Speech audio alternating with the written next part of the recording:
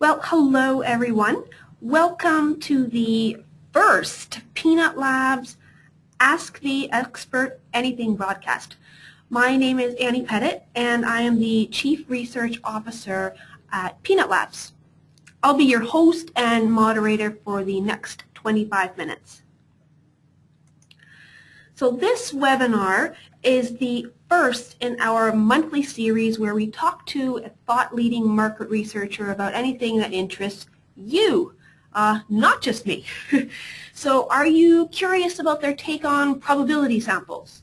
Are you curious if they prefer talking to people in person or on the phone or by email? Or have you ever wondered what their favorite chocolate bar is? All of these questions are fair game in our Ask Me Anything time. It can be completely research related or not even close to research. You get to be the virtual interviewer. So we already have 2 more webinars planned.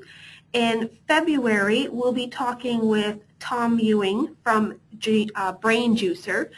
You may know him and his sock puppet, and perhaps we'll figure out what is up with that sock puppet. And in May, we have scheduled Jim Bryson from 2020 Research to join us. You can register for any of our upcoming webinars on the Peanut Labs website. In today's session, we are speaking with Kristin Luck, who has a very impressive bio behind her. She is the president at Decipher. She's one of the pioneers in the multimedia online research space, where she's worked in over 10 years as part of AC Nielsen, developing full-screen video and multimedia materials. She's a co-founder of OTX, which was one of the fastest growing research companies in the U.S. She started Forefront Consulting Group, which was later acquired by Decipher. She's the founder of Wire, Women in Research, and I don't think I can even count all the awards that she has received. The AMA's 4 Under 40 Award, Oregon's 40 Under 40 Award, Oregon's Accomplished Under 40 Award. She's a Gold Stevie Award winner, Entrepreneur of the Year. I could go on and on and on. It's just just crazy what she's accomplished. So this is who we are talking today. And you'll see at the either the bottom or the right-hand side of your screen a question box or chat box, and that's where you can type any of your questions for Kristin, and I'll go through as many of those questions as I possibly can. I have a few introductory questions, and then we'll just start going through your questions. So type them in. Feel free to ask difficult, controversial, strange, even personal questions. Almost nothing is off the list. So this is an Ask Me Anything broadcast. So first of all, I know Kristin is jumping on her way from car to office, so let's just have a seat and we'll see if she's made it to her office just yet. All right, Kristin, are you there? I am here and I'm in the office. That is wonderful. The dog frenzy has subsided. Very glad to hear it. So, just to start things off, are there a couple things that you'd like to mention about yourself that I didn't cover in that ridiculous list of accomplishments? No, only that I'm not under 40 anymore. So it's a good thing that I won those awards a couple years ago. Because I don't qualify for any of the under 40 awards anymore, unfortunately. So I had to clean up while I still could. I will start with one of the most important questions then. When it comes to movies, are you more in favor of Avatar or E.T.? I'd have to say Avatar, because I just loved all the special effects in that. I loved it. So the M&Ms weren't sufficient for you? No, I think they were Reese's Pieces anyway, weren't they? You're like the candy expert of the industry. You should know this. Oh, yes, I am, but I don't like to brag in front of so many people. So that leads into my next question. Snickers bar or Mars bar? Um, I have to tell you that I don't really like chocolate. That is I shameful. Oh, I'm missing the chocolate gene. I think if I had to pick one, I'd probably pick a Snickers bar, but it would be under duress. I would just wouldn't only eat a candy bar. I know it's really really odd. Then what is your snack food? I like really salty snacks. So any kind of like potato chip, cracker, anything that's kind of like salty, bready is really more of my thing. I'm not really into sweets that much. Okay, Yeah, so and that's the really bride not of into choice. chocolate. Yeah. All right. Well, given we've covered a few very important things, let's delve into a slightly more interesting question.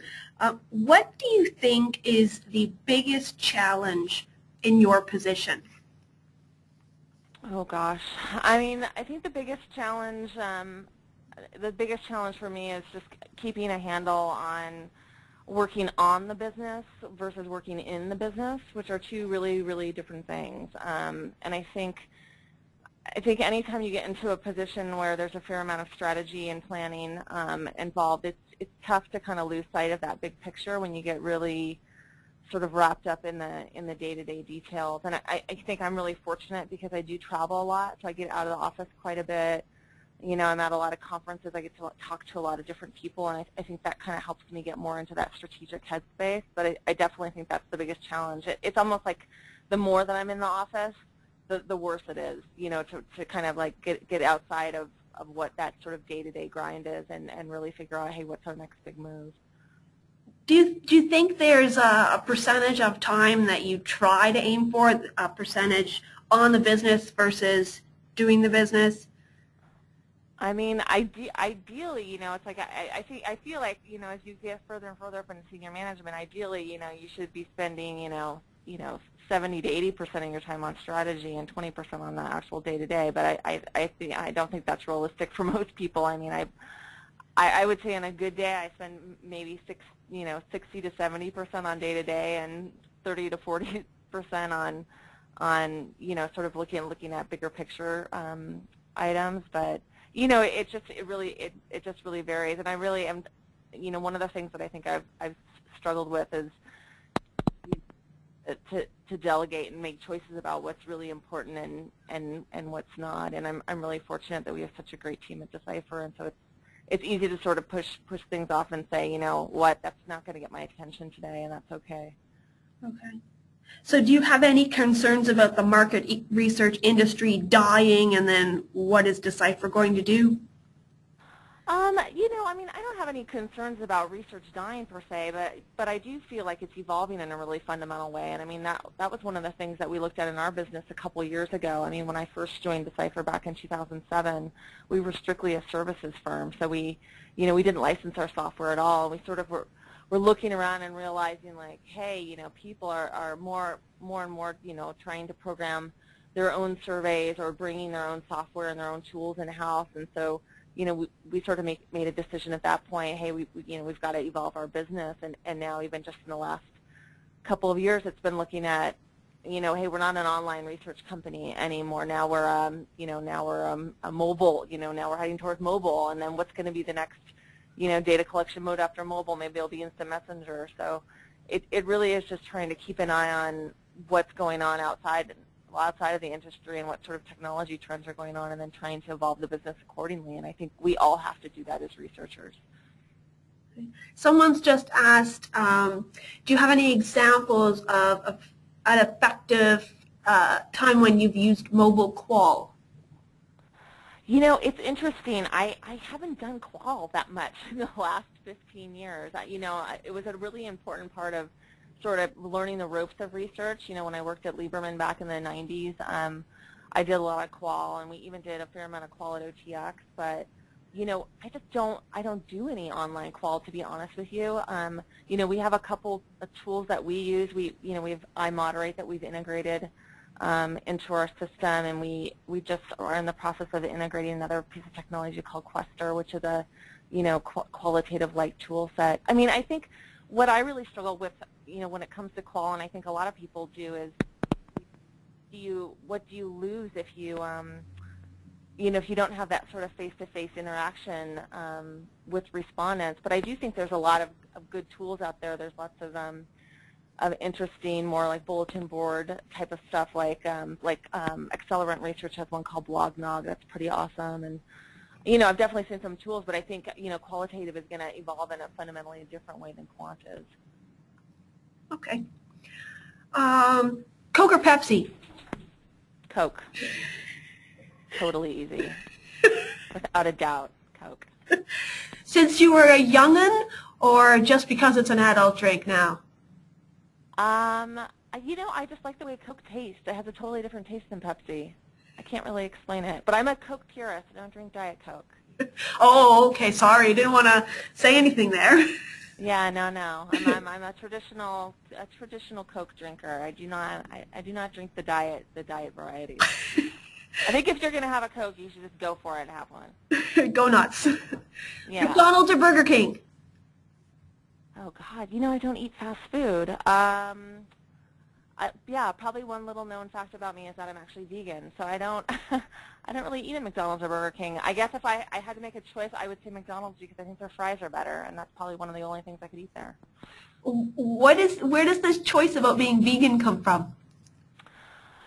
I had a pretty serious health scare a couple years ago, and for me it was kind of taking a look and assessing things in my life that I felt like weren't exactly working or benefiting me in a fundamental way, and so I kind of went through this detoxification plan, which involved not only detoxifying my personal life, but also sort of how I work day to day, and also how I travel. Travel is really stressful. I know it's funny. I was just talking to someone in my office this morning, and he travels with me quite frequently, and he was saying, yeah, everybody thinks it's so much fun when you're traveling all the time, but it's a lot of work, and it's stressful, and it's definitely not the same as being at home. And so making my health and what I put in my body a priority, and fitness and taking care of myself and allowing myself downtime just became of greater importance to me, and becoming vegan was one of those, just trying to improve what I put in my body on a day-to-day basis. How do you stay vegan when you're attending conferences? It can be really tough at conferences. I think people have gotten a lot more sensitive about it, and I think part of what's helped is that I'm on a number of conference committees, and so when there aren't vegan options, I don't make a stink about it, but I mention that it might be nice to have one. I think the nice thing is that lots of times there's a vegetarian option, but it has dairy in it, and so that makes it inherently not vegan. But I will say I've eaten my share of crudité plates at conferences, and it's not a lot of fun. But I think with anything in life, you just do the best you can. There's instances where I'm going to eat a little bit of meat or a little bit of dairy. I think from my goal is can I get to a 90% vegan diet, and if there's 10% of the time where I'm on a plane or something goes awry or I'm at a conference and I can't get what I need to eat, then that's okay. Okay. So since we're on the personal side, here's a question for you. You don't have any kids. Now, is that because you hate kids and they're terrible, or is it because of your career? Yeah, that's an interesting question, because I'm 41 now, and so I get asked that question a lot, not just by people in the industry, but also by my family. I have two beautiful children that happen to all have 4 legs. It's what are their names? Greta and Sadie are my dogs. They're sitting right here. I think having children is, and who you have children with is the most important decision you can make in your life. And I just, I haven't had a whole lot of successful relationships, I guess I would say, that would have benefited from having children. So it just hasn't been a priority to me. And I think, I look at girlfriends of mine that have kids, and I love children. And they've really, gone out of their way to make that sort of a priority and to make space in their life for children, and I just haven't done that. And so, I love children. I love hanging out with my friends' kids, and then I also really love it when they go home and I get to do my best and have time. That's not to say that it won't happen, but it's not in the cards, at least not this year. All right then. We've got another question from someone. What topic is top of your list to research or learn about? For me right now, I'm really interested in mobile payment systems, so like digital wallet systems. And there's this guy, Tom Satati. He owns Brand Integrated in Kenya, and I met him a couple years ago at World Brand Congress, and then I reconnected with him this last year. He actually spoke on this emerging markets panel that I hosted at the market research event. And so Tom was telling me about how they have a mobile payment system in Kenya called M-Pesa, and which is kind of explaining to me how they sort of use it for everything. And I just downloaded a Square wallet on my phone, and so the coffee shop that's literally like a block from my office takes it, so I never have to actually walk around with my wallet if I want a coffee or get anything from that shop, because I can just pay with my phone. And I'm kind of fascinated by that and sort of how it relates to mobile and how we're sort of going to incent respondents in the future, not just in the U.S. but globally. I think, particularly internationally, people are using their phones in really different ways already than we are here in the U.S. So from my perspective, mobile payment is kind of like the next big frontier that we really want to take a look at and really understand a little bit better. It's just is really fascinating to me, and so I'm sort of digging and doing some research around that. How long do you think it'll be before everything we do is from the phone? Forget the wallets, forget all the accessories, everything is from that little electronic device. I mean, I think we're only a couple years away from it. I have to get rid of my wallet now? No, I would love if I could get rid of my wallet now, but I don't think that's going to, I mean, my wallet is so jammed with crap, it's unbelievable. But, I mean, I think, in some countries that's already happening, where people just they use their phone for everything. But, I don't think we're that far away. I think more than anything, we're just waiting on technology to keep up with demand more than anything else. So I don't think we're that far off, and that's sort of why I've been so outspoken in the industry about mobile and designing surveys for mobile and the importance of that. And I think there's a lot of firms in a similar situation who are really, really focused on that as well. Okay. Batman or Superman? Oh, God.